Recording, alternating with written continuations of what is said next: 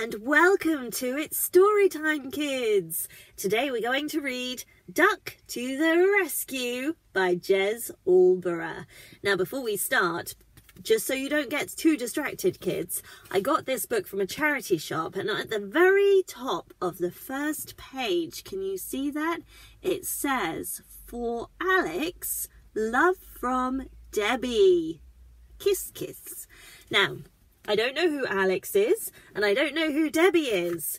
Once upon a time, Debbie bought this book for Alex, obviously gave it to Alex, whoever they are, as a gift. For some reason, it ended up at a charity shop, and that is where I purchased it from. If you are watching this in Australia, charity shops are called op shops. So when I say charity shop, I mean an op shop. That's where I got it from. So don't ask me, is basically what I'm saying to you. Don't ask me who Alex or Debbie are. I've got no idea. Duck to the Rescue by Alborough.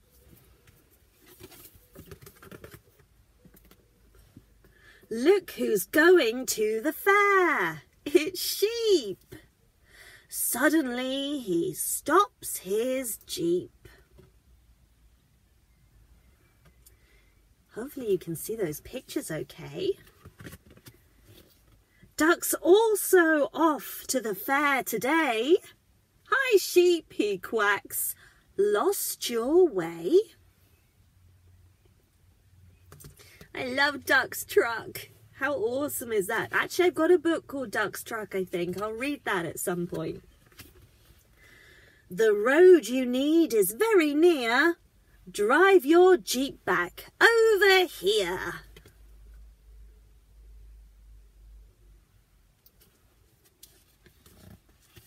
Splish, splash, splosh.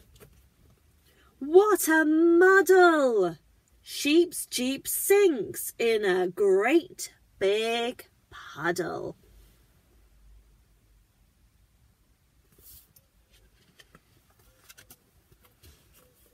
Out steps Sheep. "Don't fall flat. Wibble wobble, wibble wobble. Watch out! Splat!" Oh no, poor Sheep. Poor old Sheep. Never mind, they're there. Never mind, they're there. Poor old Sheep, never mind, they're there. Duck will drive you to the fair.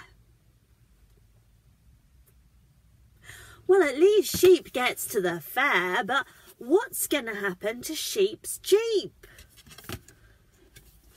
And it's raining too, and the Jeep is open top, and the truck is open top.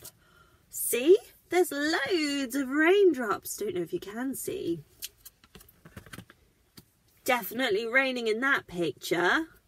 And poor Sheep. Wibble wobble, wibble wobble.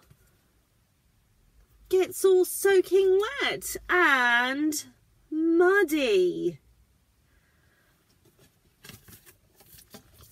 So great, Sheep gets to go to the fair, but how's Sheep going to get home again? And who's going to look after Sheep's Jeep? And what if Sheep has loads of things to buy and, like, Sheep doesn't have a Jeep to keep his shopping in? Hopefully Duck gives him a lift home again. And hopefully there's someone with a tow truck that can get the Jeep out and make sure everything's okay. But basically, this is called Duck to the Rescue, and Duck is the one that caused the problems. Sheep was fine. Well, Sheep wasn't 100% fine. He did suddenly stop his Jeep for some reason. And he obviously needed a bit of help, but maybe not that much. He certainly did not need to back up into a great big puddle, did he? Poor Sheep. Still, Duck was only trying to help. Oh, I hope you did enjoy that one.